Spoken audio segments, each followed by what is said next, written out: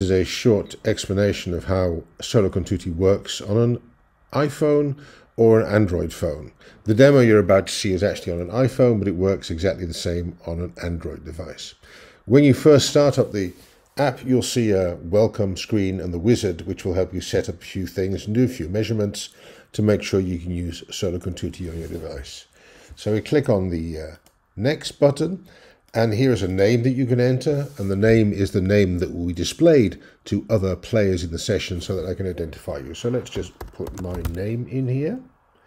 And the other item that can be filled in is an email address. Now, you don't have to fill this in, but it's useful, and we will use this email only for contacting you if you report a problem. So let's put that in, and we have an email entered.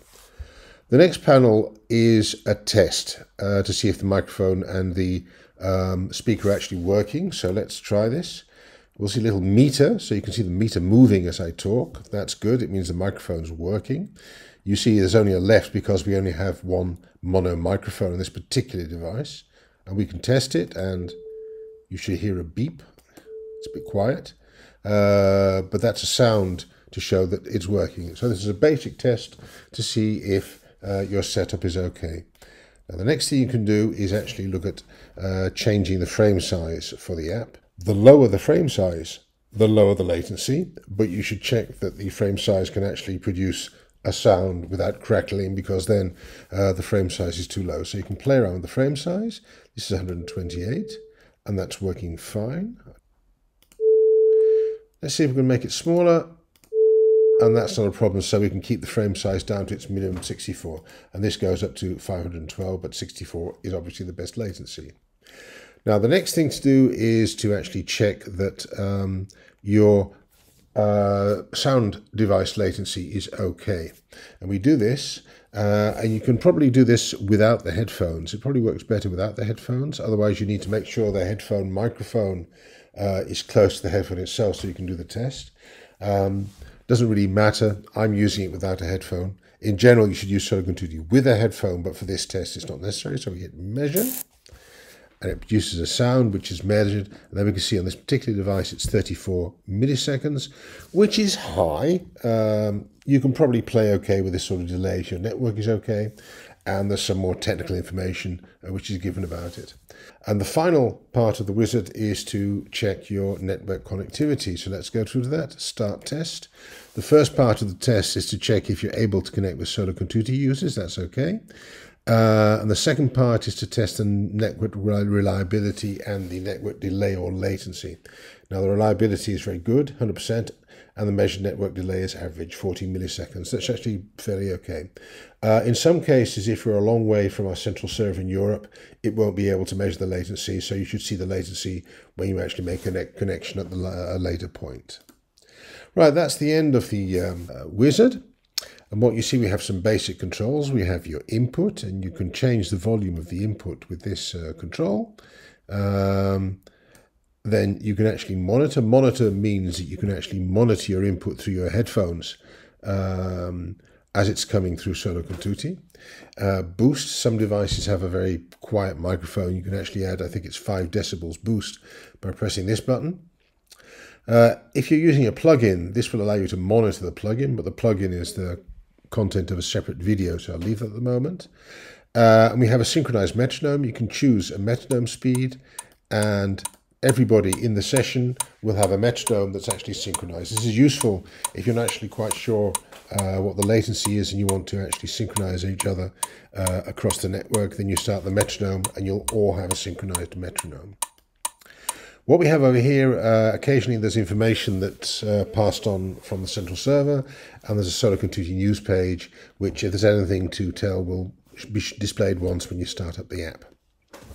Now let's just look at a few simple things here. We have mute. So pressing this will mute all inputs, which means nobody else can actually hear your inputs. Record will record what's ever coming in. We'll come to record later because there's a few options there. And when you stop, it'll tell you we have this here. You can actually access that through the Files app. on the device, or through the recording menu, which will come through. And video, obviously, is you can start the video link. The video link is actually not really meant as a replacement for Zoom or something like that, but is more to allow you to have lessons where a teacher can actually see their student, and the student can see demos from the teacher. The reason is that the audio can be made very low latency, but the video cannot be made to that low level of latency. So that's why we say it's really meant for lessons. These are the two functions which concern the session. So we have start, and then we have here, you will contact the server and you'll get a code which you can send to other people. And when other people enter this code, they will enter the session. And this is copied to the clipboard, so you can actually go to WhatsApp or something and paste it into a WhatsApp message and send it to your WhatsApp group. If you are sent a code, you can join the session by clicking on join, entering the code that's been sent to you. So you can enter the session code here, which I'll just put in.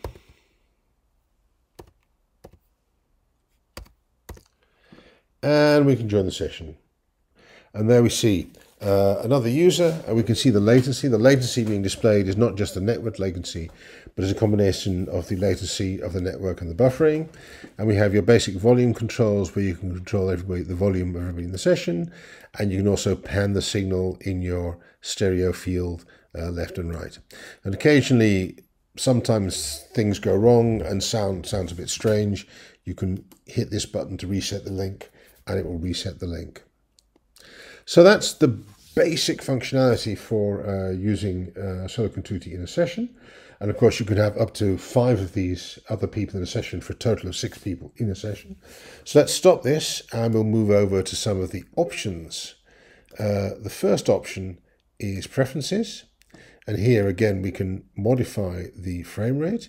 We can also choose a different audio sampling rate. Now, 48 kilohertz is recommended, but you may have some reason for wanting to use a different audio sampling rate, and this provides you with the opportunity.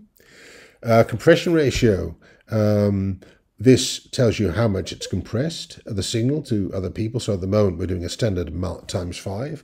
If you have decent bandwidth, you can actually use a ×3. This tells you how much bandwidth it requires. And then we have the recording mode. The recording mode needs a little bit of explanation. When you are in a session, obviously nothing is perfect, so you'll get glitches in the audio because of network problems. Solocontutti does its best to smooth out these glitches and does quite a good job of it. Nonetheless, you will have glitches. So if you make a recording, it's not going to be studio quality if you're recording all the tracks that are coming in. So what you can do is you can choose record local high quality, and everybody else in the session can do this. And when you do this, it will actually record directly your input in the highest possible quality on your device. And if you play the session live and then everybody sends their local recordings, you have a high quality recording, which then can be remixed at a later date to make a high quality recording of the whole session, which has actually been recorded in real time over the internet. And of course, you can change these at some point. The next function is recordings. This allows you to look at the recordings you've made, play them, delete them, and send them. So, for example, this is an old one. I'm going to get rid of this, don't want it anymore. And this one, this is a recording I made earlier as a demo. And that will just loop if you want to. So again, you can play this. You can also send this somewhere for further processing, as is normal on a phone. And that's how the recordings page works. The other options, you can redo the wizard if you want to. The tuning and the statistics I won't mention here because it's quite complicated, and there are separate videos explaining this. Help is self-explanatory. That takes you to the website with the help information.